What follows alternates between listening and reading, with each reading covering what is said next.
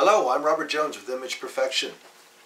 I promised you a video, on another video I promised you a video that if you had a certain kind of high definition TV, I can show you how to keep it safe on its way to being fixed. Because if you don't treat it right on its way to being fixed, it could die on you. So this is that video. Does your set have an occasional blue flash? Does it have fluctuating brightness? Does it maybe lose the picture every now and then? Maybe lose the sound every now and then? Maybe not turn on at all? These are all symptoms of cold solder joints on your power supply board. They're called intermittents. I'm going to tell you what models are affected here. And just listen up, see if yours is one of these. This is the CRT Pioneer Elite line from back in year 2000, 2001, 2002. Still good TVs. These are 20-year service life sets. There's only halfway through their service life, so they're really valuable. The Pro 510 HD, the Pro 610 HD, the Pro 710 HD, also their non-Elite brothers, the SD 532 HD5 and the SD 642 HD5. Now in the following model year, halfway through the year they changed power supply boards. So the first half of the model year they still have the same power supply boards as the year before. So that means they all had this issue. And the last half of the year they didn't. They redesigned the board and stuck it on the floor. So if you want to know whether yours is affected, if you have a model in that second model year, go to the back of your TV, follow the power cord where it goes into your set, and look up there in the ventilation holes and see if there's a circuit board that you can see that's vertically mounted against the bulkhead of the set. If so, that's the board in question. If not, your board is floor mounted, it doesn't have these issues. It was a newly designed board, the solder on that was fine. But the solder on the boards in question was way too thin. There may be other issues too, but I know for sure it was way too thin because when I resoldered them, I easily tripled the amount of solder on these boards. They need it. They're thirsty for it.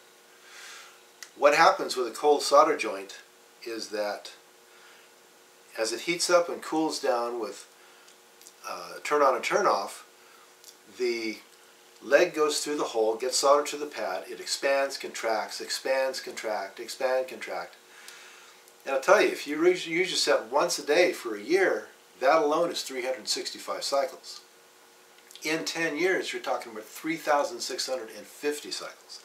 That's a lot of expansion, contraction, contraction. Okay? So, luckily enough, this is the only board in the set that does that. This doesn't apply to any other board in that set, and this is not an issue with other brands either. So luckily enough, we take care of this one board we're in. Now, if you have that second model year, the second model year that I talked about is the Pioneer Pro 520 HD, Pro 620 HD, Pro 720 HD, those are the Elites, and the non-Elites are the SD 533 HD5 and the SD 643 HD5. Now this started happening when the sets got to be about 4 years old, and it's been happening ever since. So we never know how long it takes for these cold solder joints to finally start going so bad that it starts appearing as an issue. All right. When I solder these boards, I resolder them, I test them in the Pioneer 610 that I have out for testing there. I run them out for a while, and then I give you a worldwide lifetime warranty on my work, so you never have to worry about this again. They're very hardy boards. They're the heart of your set. They go everywhere in your set. They supply power to everywhere in your set. So this is, and luckily enough, being a hardy board, there's no domino effect. This is an amazing thing about the design of this board. There's no domino effect if something goes bad. If something gets disconnected, it doesn't cause something to blow up farther down on the board. The board stays good. As soon as they get resoldered, they're good from then on, forever. That's why I give a lifetime warranty on it. So what you got to do, now this is the hard part. What you got to do is if you have a board that's affected like this, or is going to be affected like this and hasn't yet, but you remember this video and you come back to it, you got to stop using your set. You can't keep watching video on it. You can't even let it warm up to normal operating temperature even once until it gets fixed properly. The reason for that is because the farther down line cold solder joints are the dangerous ones. They're the ones that are going to damage something. They're going to make your set, you know, they're going to send a lightning bolt down into your set. The early cold solder joints, they're kind of like a warning shot across the bow. You can see the fluctuations, you can see the intermittence, you know. If you catch it early, if your set turns on from dead cold with no problem at all, and these issues only start happening after it warms up, you're in good shape. Then you can send the board to me, I can fix it, I can lifetime warranty it. If you don't, if you feel like you've got some chops on soldering, but you're not real experienced, so you only want to do a few of them, and you find those that are bad now, and you resolder those, you're setting yourself up for damage later. You're setting yourself up for a fall, because the later ones are the ones that are dangerous. So the only way to fix this issue properly is to completely resolder the whole board. The only things you cannot worry about are the heat sinks. You don't need to do those. Anything that was resoldered before by Pioneer, before they actually put the unit out, you don't have to worry about those. There are a few of them. And the test points. Those are the things you don't have to worry about. Everything else on that board has to be resoldered. It takes forever. It's a tedious job, but somebody's got to do it. Okay, so if you're not a professional in the field, please don't even try. There's far too much writing on it. It's like needed dental work. It's not going to get better on its own. So I want to show you something. This is one of the boards in question. Notice the big power transformer, the huge heat sink, other heat sinks, heat sink, heat sink, heat sink, heat sink, heat sink, heat sink, heat sink, heat sink, heat sink, heat sink. Raised power resistors, big resistors raised way off the board for ventilation purposes. A couple here, there. This board produces lots and lots of heat. That's why we have this issue of the expansion, contraction, and eventually a cold solder joint forms. Now take a look at this. I want you to look at the luster of this board. It's very flat. It isn't very shiny. I'm going to get closer so you can see what I'm talking about.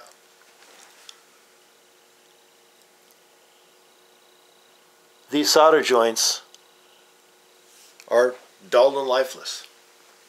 Now let's look at a board that I've resoldered. Very different picture. Shiny, bright, gleaming. Let's get in close.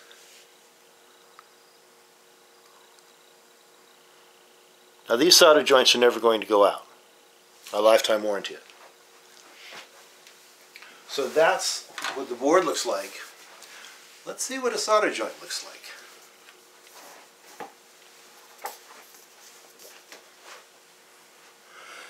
These are actual pictures taken by me of boards that have been sent to me. Let me get the pointer. You can see here that crack there. That is on its way to going 360. There's one here too. On this IC, IC204, which operates the convergence ICs, all 5 of these legs have cold solder joints. Here, here, here, here, and here, especially here.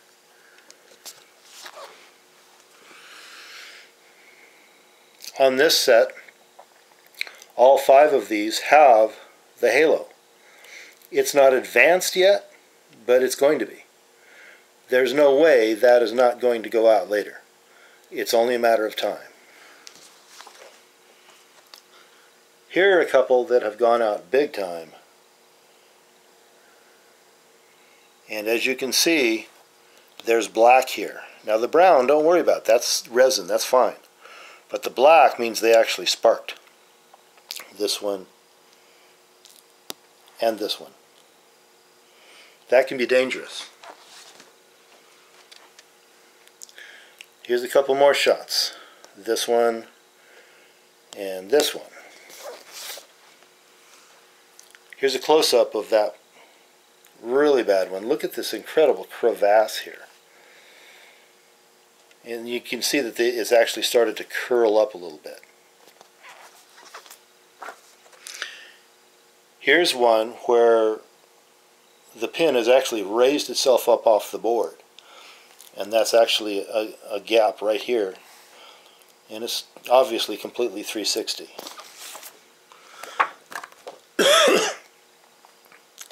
Here's one that is not really bad yet, but it's not trustworthy in the least. It's on its way to going bad. There's no going back. Now, at other parts of the board, you can see solder joints that I've done, because I interrupted my soldering to take these pictures. These joints will never go out. They're nice and rounded. They're gleaming and glossy. You know, you're not going to have a problem with those solder joints. Those are not cold solder joints. Here's some more that are ready to go. Here's a whole row, starting with this one. Now this one isn't too bad yet, but as we go down the row here, you can see the little circle around each of those legs, the little halo. Almost all of them have it. So eventually all of them will have it. And then here's a close-up of the most prominent one in that row. There's no mistaking that crack there. And this is what's happening all over the board. If it hasn't happened yet, it's on its way to happening. So you can't just fix what's bad now. In fact, technicians out there shouldn't fix what's bad now and give it back to you. It's irresponsible. You have this thing last. You have to do the whole board. I've even been sent boards from that Pioneer has rebuilt, and I have to treat them like normal boards because Pioneer didn't do it the way I do it either. The only way to do it so it'll last and it'll be a permanent fix is the way I do it. Now, if you're a professional in the field, you know your stuff, go for it. You'll fix your board. Terry Whitener did that. Terry Whitener has 3 videos on this channel in YouTube. Look him up. He did his own 720. Still working. And then he had me down to do the rest. But he got the thing stabilized again. So I want you to know I will be here. I'm not going anywhere. I want these sets to last. I want to fix as many of these as I can, and as many need fixed, I will be here to fix them. If you want to reach me, you can reach me at projectiontvtroubleshooting.com. No, projectiontvtroubleshootingadvice.com. That's my blog. Or at my email, bob@imageperfection.com. So thanks for listening. Hope we'll be in touch.